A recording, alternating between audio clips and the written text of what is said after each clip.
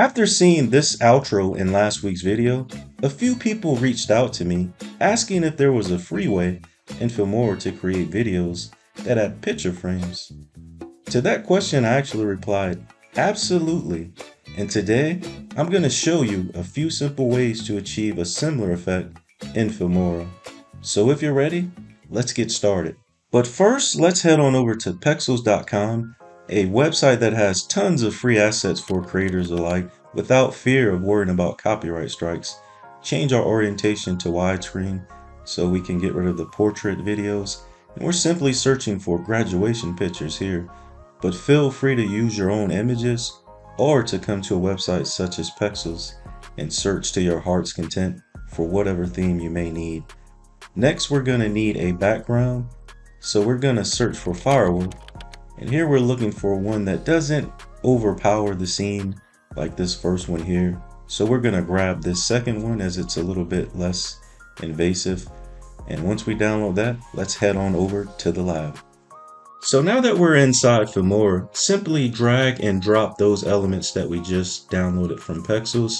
And let's choose a background color here from our sample ones Filmora provides. We'll pick Gradient 4, a blue color there, and let's just extend it out a bit and pick a random track there.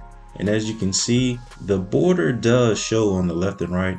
It's not a 16:9 image, but simply right click here and crop to fit to get rid of that blue shining through. There we go. All right, so now let's go to Effect, come down to Utility, and the border here gives the illusion of a picture frame. So now let's just resize that down a bit here and center it with the guidelines that Filmora have. There we go, perfect. And let's just play that back real quick. And there you go, the simplest way to give off an effect of a photo frame. Now let's go ahead and add some movement by double clicking, going to the preset animations, and we'll use that zoom in there, and this is what it looks like there. So perfect way to add some movement.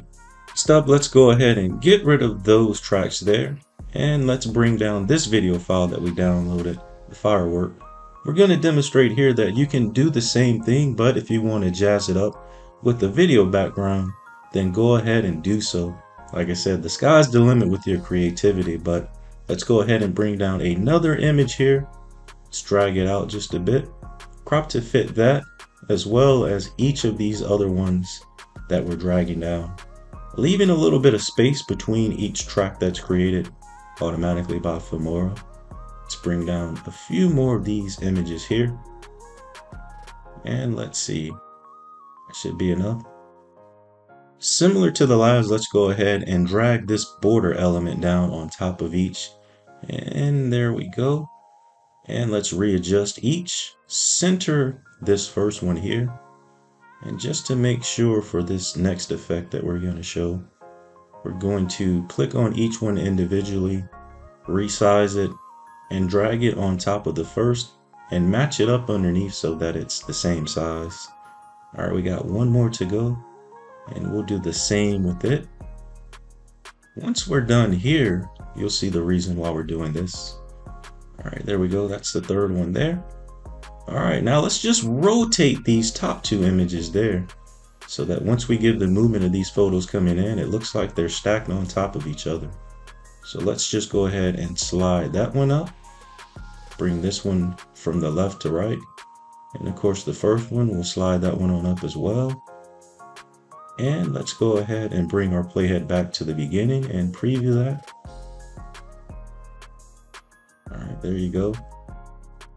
Now, if you want this to be slowed down a bit between each of the photos, then you can simply adjust how often or how close each of the tracks are to each other. As you can see here, we can go ahead and put a little bit more space between when the first one pops out, as well as the second and third. And so we'll demonstrate that. And we'll go ahead and clip off the excess trimmings here manually on each track, and just simply hit delete there to do so. And let's go ahead and play this back one more time. As you can see, they're a little more subtle now that you give it a little bit more time to bring in the photos, but play around with that and make the decision for what's best for you as a creator.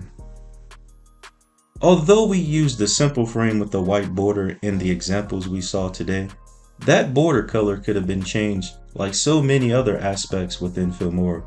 Here you see different frames and overlays that are possible for free within Filmora.